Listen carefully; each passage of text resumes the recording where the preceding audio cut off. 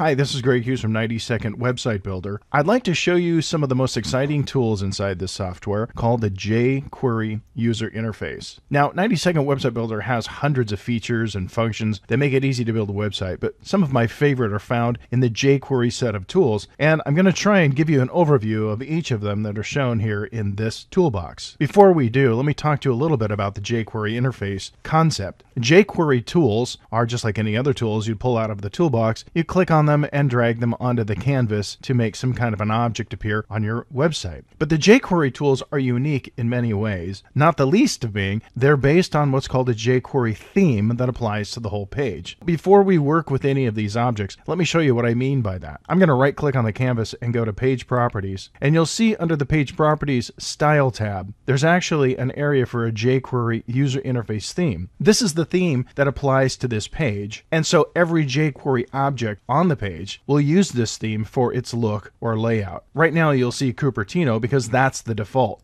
But there are a number of themes that we could choose from in these thumbnails and use those instead as the jQuery theme for this page. Additionally, we could go to the theme manager and see another listing of all of these themes in a different way, as well as some of the themes that you will have made. Here's some that I've designed. When you click on Edit, then you're presented with this interface on how to design your theme. In this video, I'm not going to go into how to make a theme because that's a good topic for another video, but you still need to know that the jQuery objects that we're going to be using in this video are picking up their look from the page theme. Let's pick one here called Excite Bike, and I'll show you what I mean. If I go to the jQuery accordion tool and drag it out onto the canvas, you'll see that it has a particular look. Well, this is that theme that I just chose. If we go back to the page properties and set it back to the default, which is Cupertino, the object picks up that look. For now, let me show you what these objects do. Since we have the jQuery accordion here, we'll start with that one. This is just a great way to make navigation or a very efficient way to show content on your website. An accordion tool is something that allows you to put objects inside a content area. So let's go get the image tool and I'll show you how this works.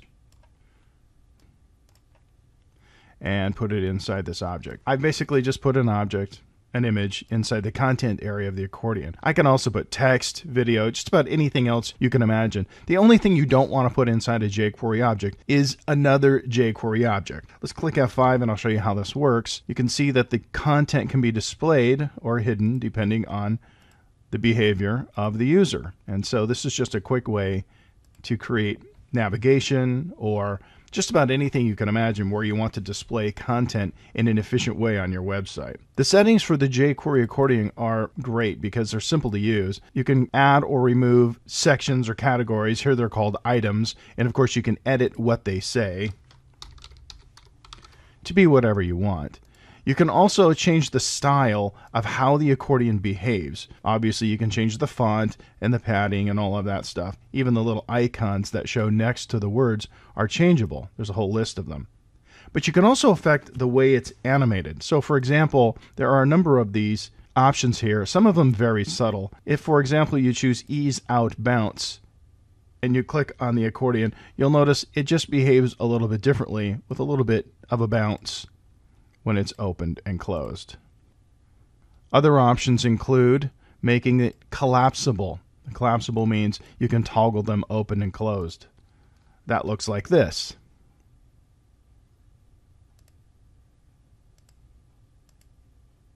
So I can actually close the accordion by toggling it open and closed. One other thing you should know about the accordion is that you can set which of the window panes you want to be active when the page loads. That's set over here. So if you set this to 0, it'll actually be the first window. In this case, it would be the products window. If you set it to 1, it would be this second item here. So if I wanted it to open up onto item 3 every time the page loads, I would set it to active 2 because it's numbered 0, 1, 2.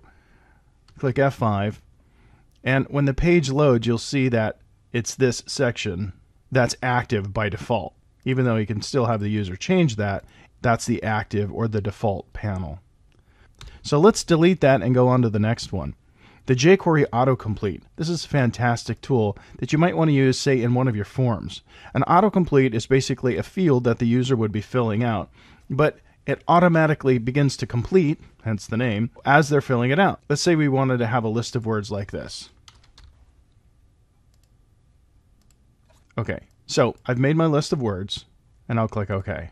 We'll do an F5 to preview and test it. What happens is, as the user begins to type in letters, the autocomplete field makes a suggestion based on the list that I just put in there. So if I start off with this, it will pull from the list the first word that begins with those two letters. Let's talk a little bit about these settings, because there's a lot of things you can do with this. First of all, I had to type 2 letters to pull up a suggestion because that's what's set here. You can change that if you want to. Secondly, you don't have to make your own lists. There are some previously made lists that are common to use. If we go from a list of predefined values, you'll see that we have a bunch of them built in. For example, months of the year. Instead of typing all these out, they're already made for you.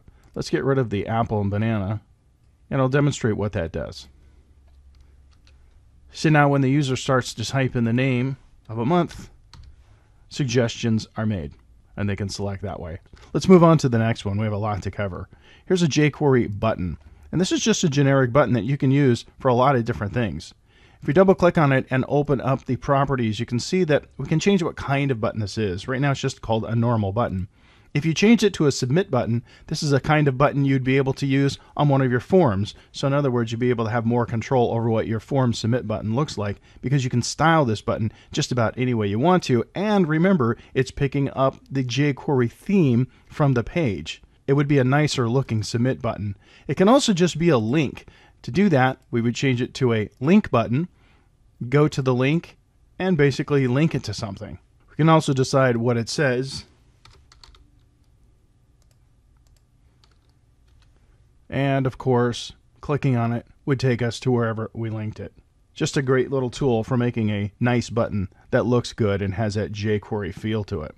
The jQuery dialog is also a really fun tool to use. This is basically a window that would pop up when your page loads and give your user a message. There's a lot of different things you can do with this. You can edit the title and of course decide what objects go into this particular field here. It can be text, it can be images, it can be anything you want to say to the user when the page opens up. And you can control how this appears and how it goes away. Basically, the way a dialog box works is when the page loads, it appears in the middle of the web page, and the user would read this message and then click the close button and see the rest of the web page. It sort of pops up in front of it to give them a message. By double clicking on it, you can change this behavior significantly. Let me show you an example. If you use the modal style, what it does is it brings that window into focus when the page loads. Again, I'll hit F5 to preview. You'll notice what it does is it brings this into the focus in the center, and it sort of grays out the background of the web page until the user closes this window, this dialog box. When they close it, then they're back to the page and they can see the content. So you can control how it looks. You can also control how it animates, how it shows, and how it goes away. So for example, when the page opens up, I want this to show maybe with a bounce effect. And when the user hides it, let's have it drop. Of course, we can edit all of these things. Click OK, and you'll see what happens. When the page loads, you see it sort of bounced into place, kind of a fun effect. And when the user makes it go away, it will drop over to the side. So just a really cool trick that you can use on your website to display content when the page first opens up. Let's move this out of the way and delete this and move on to the next thing. The date picker is another really good tool if you're using forms. It does just what you think it would. When the user clicks on this, I'm just going to go F5 and show you exactly what it does. When the user clicks on this, basically brings up a calendar so that they can pick a date. So if we go like this, it's done. Now you can control what that looks like, again, just like you would imagine, by double clicking on it and changing some of these settings. But you'll notice that the calendar that came up had a particular look to it. That was the jQuery theme, Cupertino. If we chose a different theme, the calendar would match that as well. Again, another great tool if you're making forms and using jQuery objects in them. The jQuery menu is just another sort of navigation item. Very simple one. If you double click on it, you can see what it is. You can edit all of these items to be part of a hierarchy or a menu item structure, and each of these items can be a link. Just simply click on it, click the edit button, and decide what it should say and where it should link to, as well as all of the other usual settings. Even the icon that sits next to it in the menu can be chosen from here. If you want to add dividers in your hierarchy menu system, you can do that with this button as well. And again, the look of this is set by the jQuery theme.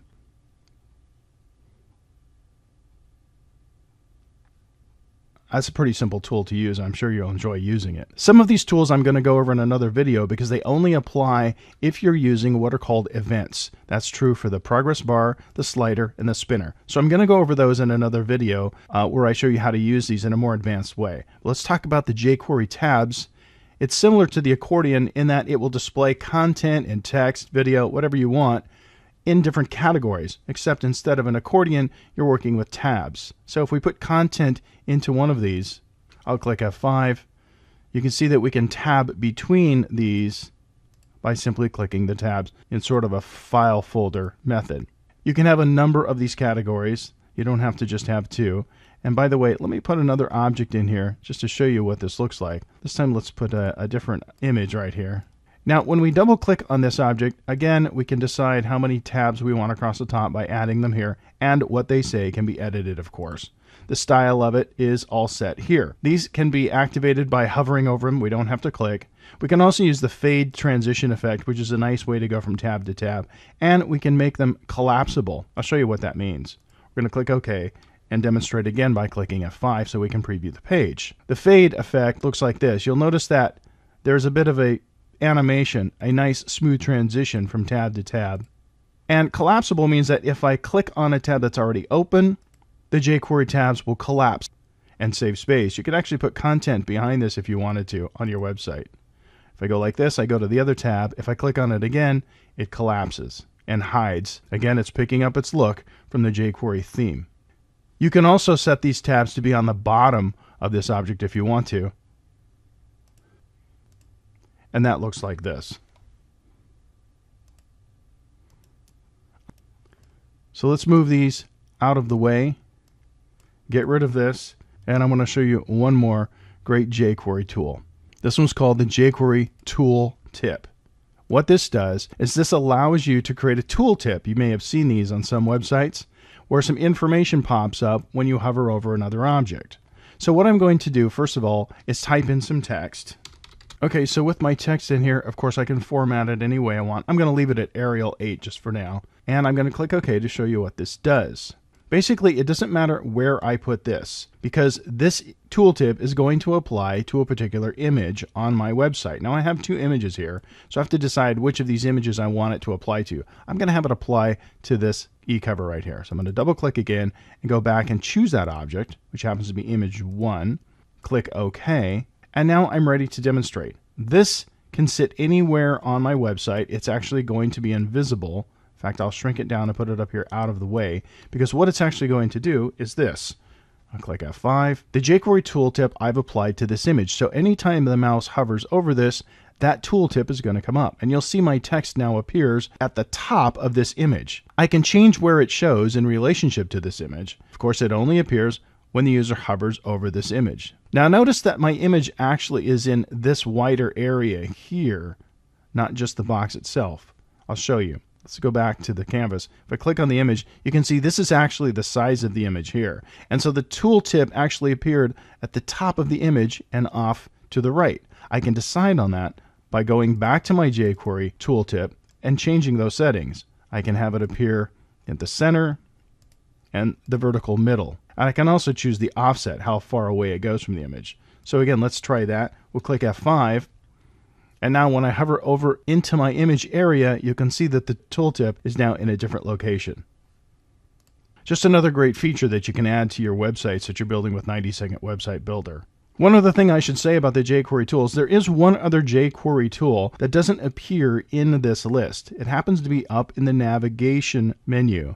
I won't go over that tool because there's a video about that. But in the navigation menu, you'll see that there is a tool called the Mega Menu. This is technically a jQuery object in that it does pick up its look or its layout and feel by the jQuery page theme, just like the jQuery objects do. So hopefully that gives you a great overview of how powerful the jQuery user interface is to help you really make your websites function at their best and look their finest when you're building your websites in 90-Second Website Builder.